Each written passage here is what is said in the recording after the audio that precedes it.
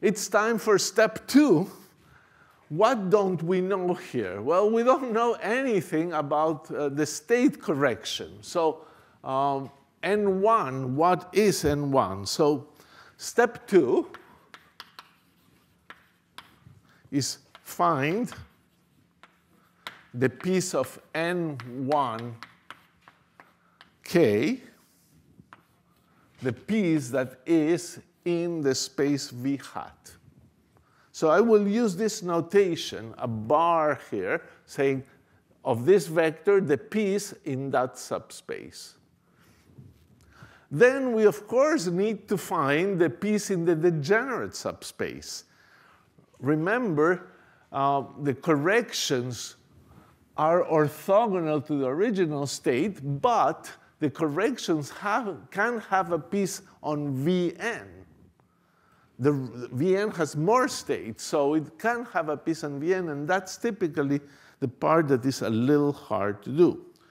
So what do we do here? We take the order 1 equation, lambda equal 1, and we hit it with P naught. So we'll hit with P naught on the order lambda equation.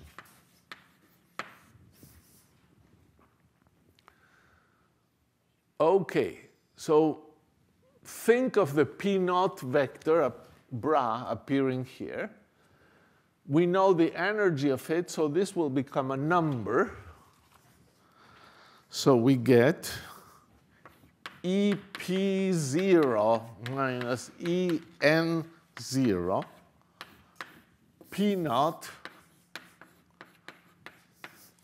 N1K. And indeed, when you see here, you say, oh, this is my unknown. I don't know the first order correction, and I'm getting the components of this unknown correction along the V hat space. That's why this calculation can only give me the piece of N1K along V hat. And then what do we have here? We have P naught ENK1 minus delta H N0K.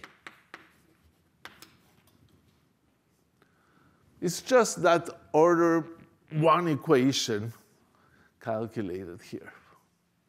So what is it? You recognize the challenge here is always sort of trying to remember what the symbols mean and simplify things. So for example here, this is a number. So what you must ask is whether this vector is orthogonal to this one, because you're going to get an inner product. And this is a vector in V hat, and this is a vector in V capital N. So therefore, they are orthogonal. So this term vanishes by orthogonality of these two. On the other hand, we're left with this part here. Now, that's a matrix element of delta H between the degenerate state and the rest of the state. So that's something you have to calculate. There's no way around it. So we use our notation, and in our notation, this will be delta H P and K.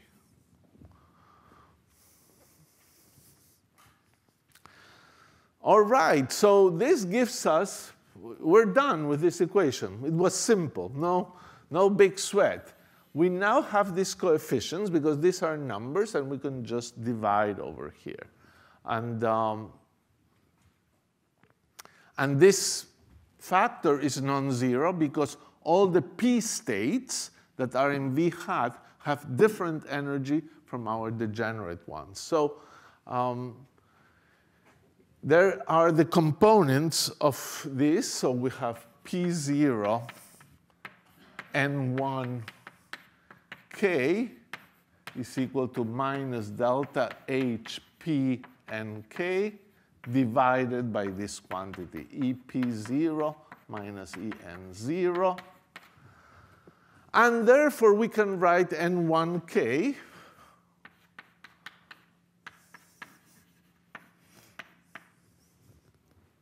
If you have the inner products of a state with P, arbitrary, the state is the sum over P's times that inner product. So I'll write it as minus, because of that minus here, the sum over P of delta H P N K over EP 0 minus En 0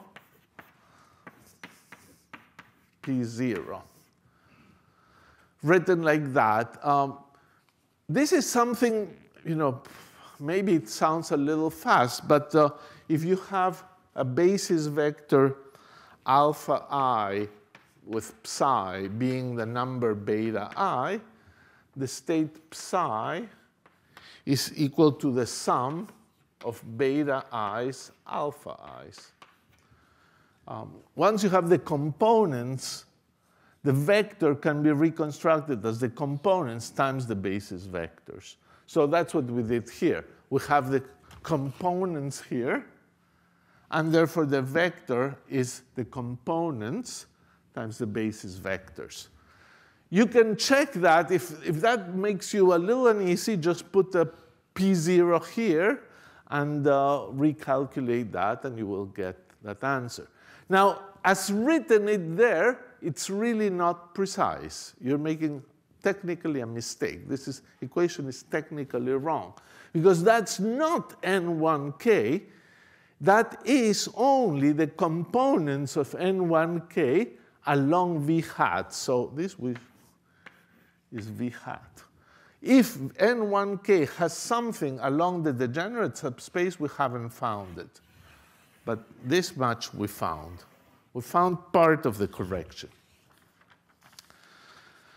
So degeneracy is always a complicated thing. So we're going to try to find, in fact, now the component of the correction along the degenerate space. Now, in non-degenerate perturbation theory, we managed to use this equation to calculate fully the state. But now we've used this equation all the way. We put states in the degenerate subspace, and we found the energies. We put in the other part of the space V hat, and we found the part of N1 along V hat. And we ran out of things from that order 1 equation. It has no more information.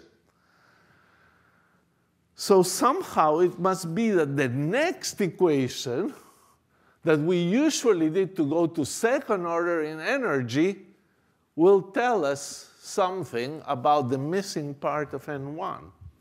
So that's the surprising thing. You have to go to order lambda square to find the first order correction to the degenerate part of the state. That's why degenerate perturbation theory is famous for its complication.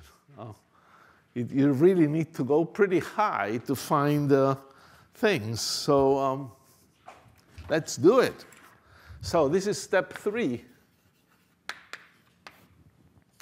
You hit the order lambda squared equation with N0 L. And therefore, the left-hand side is going to be 0, because that operator on the left-hand side always kills those states. Now, you could have been a little sloppy here.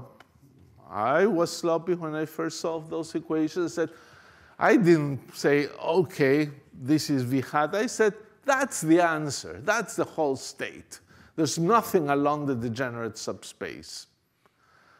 But then, if you stop there, you can live happily the rest of your life. But if you go to the next equation, you find that it's wrong. There was a piece along the degenerate subspace. So let's see that. So we'll also write, as we've started to do, N1K being equal to N1K along V hat plus the piece of N1K along Vn. And this one we got. And this one, well, is it there? Do we need it? Does the state receive a correction in that space or not? Well, let's do the work. Let's hit this with those states.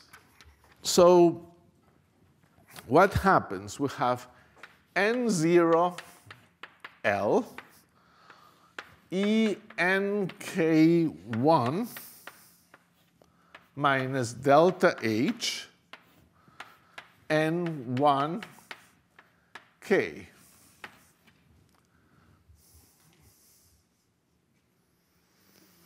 That's our term there.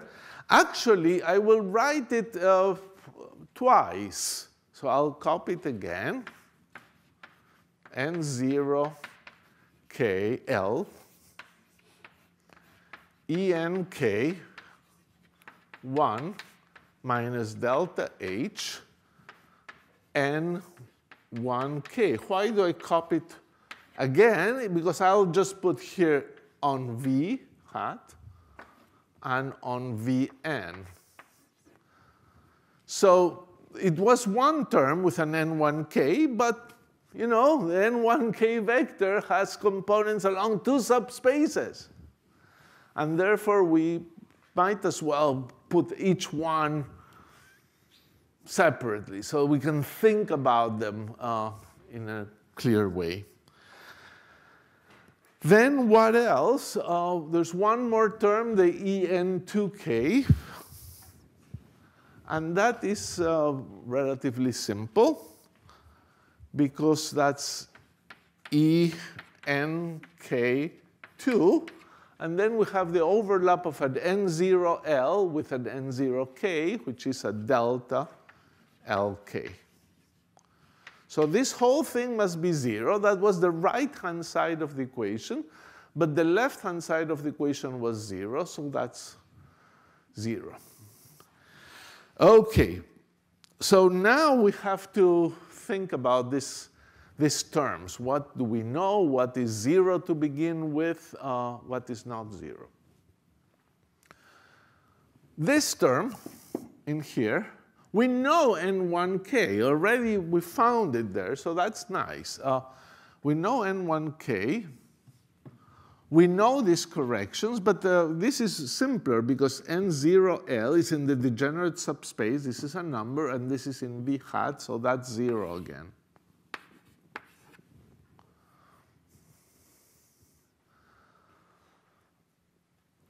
OK, so that's a simplification. Here, we have a very interesting situation. We have the delta H, and we have this basis state of the degenerate subspace.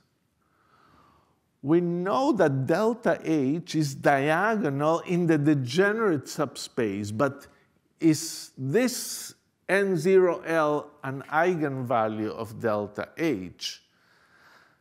Not quite, because being diagonal, these basis vectors make delta H diagonal. So delta H is diagonal in this subspace, but doesn't mean this thing is an eigenvector because it can give you something outside the degenerate subspace. So we cannot quite just say that this, the eigenvalue of this is the first energy correction. But actually, we can. Let me explain that. So let's look at this term alone. With this term alone, now this time, I cannot kill this constant because this is in the degenerate subspace, and this is in the degenerate subspace. So we will have to deal with that. So let's do this. OK, so I'll put here N0 L delta H N1K. We're going to try to simplify this. And the way to do it, this is N1K, very important in Vn, is to insert a resolution of the identity here. So I'll do it. We'll put N0 L delta H, and now we'll put the whole resolution of the identity. So we'll put the sum over Q, N0 Q, N0 Q, plus a sum over P, P0, P0, all acting on N1K of Vn. I actually want to remark that all what I'm doing in this line, so let's break this. The equation was up to here. And we decided to try to understand this term. So we're trying to understand this term. Just that term. Now, delta H here is acting between a degenerate eigenstate here and here some arbitrary state in the degenerate subspace. So we go here and we say, OK, since this is in the degenerate subspace, this inner product with vector in V hat with this is 0. So that part of the resolution of the identity is not relevant.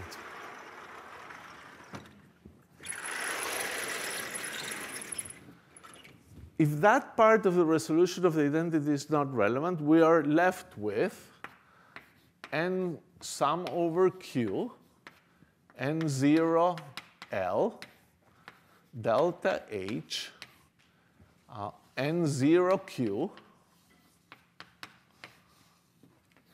N0 Q times N1 K Vn.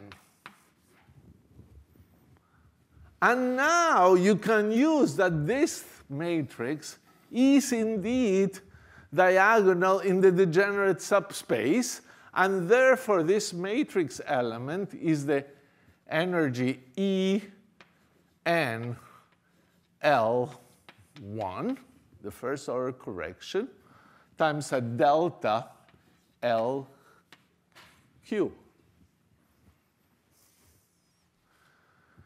And then we can do the sum over Q because there's a delta function here. And this becomes E N L1 N0 L N1 K Vn. So this is very nice. It took us a little bit of work, but look what has happened. This delta H term is going to become the same structure, N0L, N1K overlap. So it's great progress. So what does our equation become? Well, from the first term, this is the end of the aside. From the first term, we have minus N0 L delta H N1K in V hat. That's all that was left from that first term. And this term is known because N1 is known along the rest of the Hilbert space. The second term over there that was giving us trouble has become something very simple. It has become ENK minus ENL, both 1, multiplied by N0L, N1K.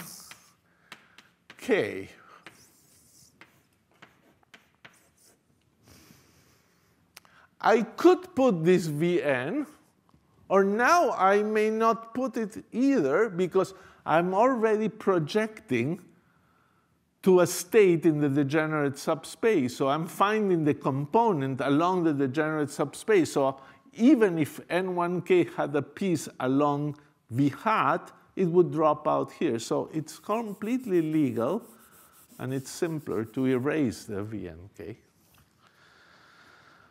And then the last term is still there, plus ENK2 delta LK equals 0. OK, this is our master equation. After thinking of this equation for a while and using our properties, we got this far.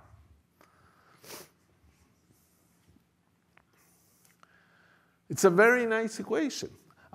It does give you the second order energies. We were looking for the part of the state along the degenerate subspace. This was our main unknown. And, but still, we can get the energies. Why? Because we can take L equals to K, in which case the term that we don't know drops out, because L equals to K, these things cancel. So when L is equal to K, we get that ENK2, the second order correction to the energy, is N0K delta H N1K.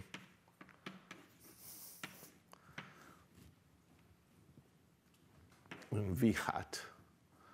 That's it. That's your second correction to the energy. And that's very nice. Why do we say that's it? Because we actually have the answer for N1. So we can find a complete formula for this. I'll write it here after a couple of steps of algebra.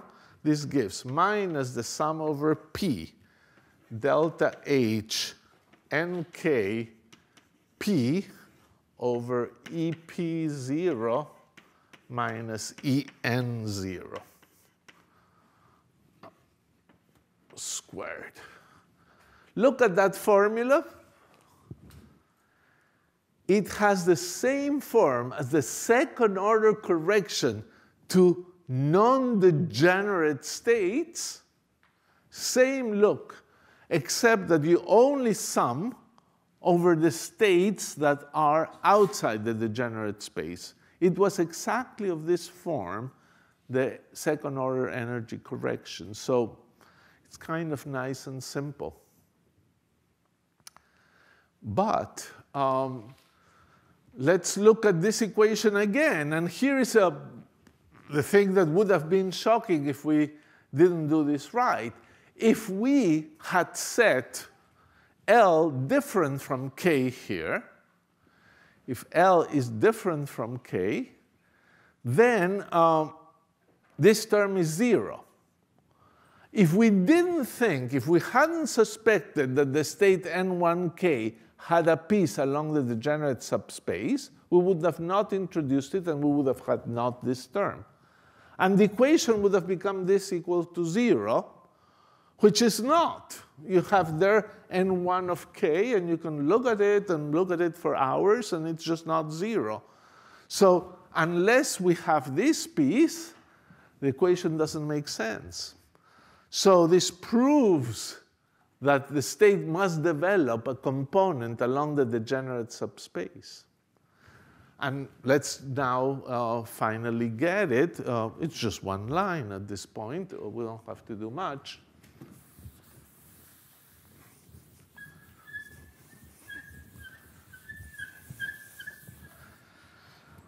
So when L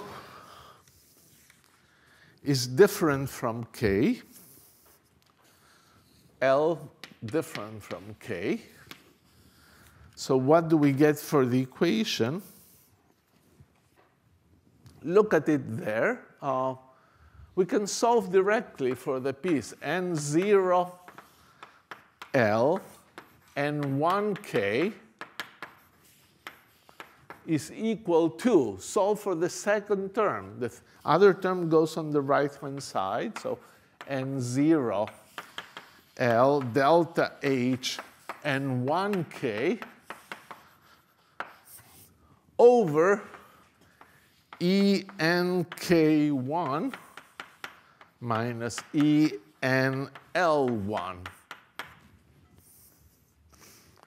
And here is another thing that ended up working well.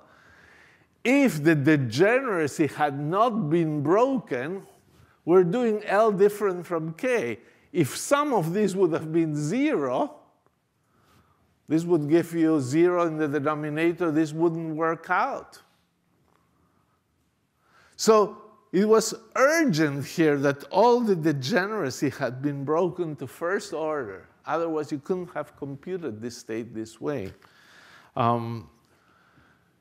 This means that N1K, to wrap it up here, is in the subspace Vn is the sum over L different from K, because this inner product only makes sense for L different from K, of N0L times this coefficient, 1 over ENK1 minus ENL1 N0 L delta H N1K.